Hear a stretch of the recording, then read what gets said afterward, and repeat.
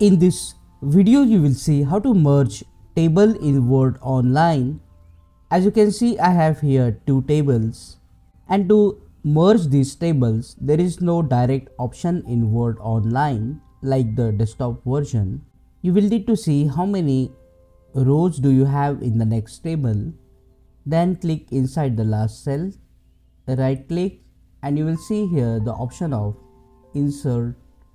You can click on the drop down and then insert the number of columns. So for this table it is 2. So we will need to click insert row below 2 times, and after inserting the number of rows, we can simply select the text and then copy it and paste it into the table, and then delete the second table. This is the only way you can merge tables in Word Online. Click on that like button, comment below and let me know if this video solved your problem. And don't forget to check out these useful videos related to table in Word Online. Subscribe and press the bell notification icon if you want to learn Word Online quickly.